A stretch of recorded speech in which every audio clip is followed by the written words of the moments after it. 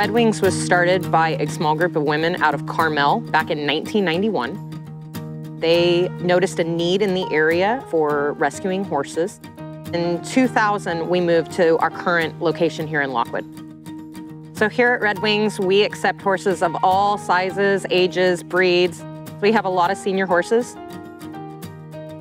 Most of the horses come from a history of abuse, abandonment, or neglect, and we have to work very hard to return that horse back to health.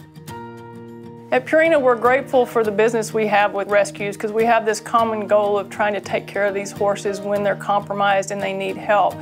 The goal is to bring these horses here, make them whole, and work with them so we can find them a forever home.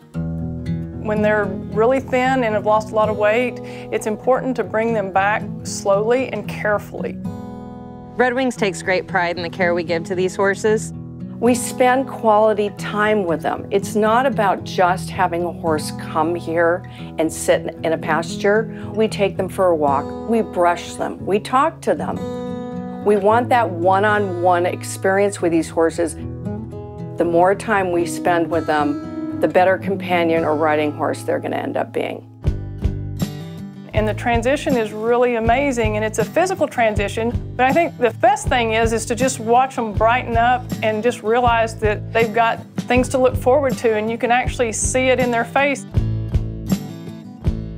Redwings believes that horses should live as naturally as possible for as long as possible.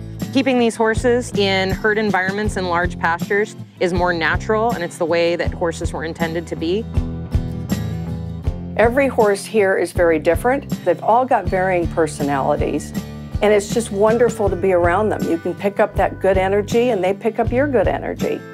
We are here to make sure that they get the best life possible, and we don't care if they're adopted or if they stay here for the rest of their years. They always have a home here at Redwings.